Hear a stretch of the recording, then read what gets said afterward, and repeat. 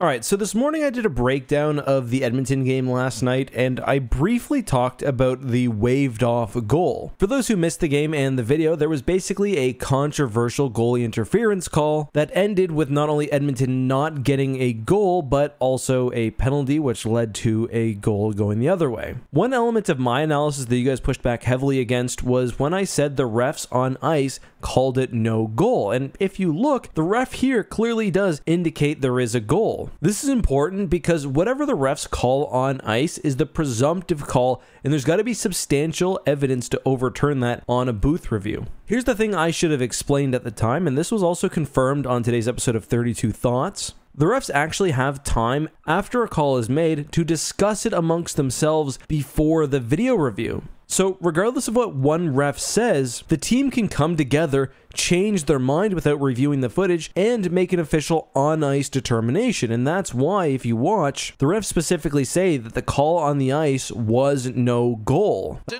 call on the ice is no goal.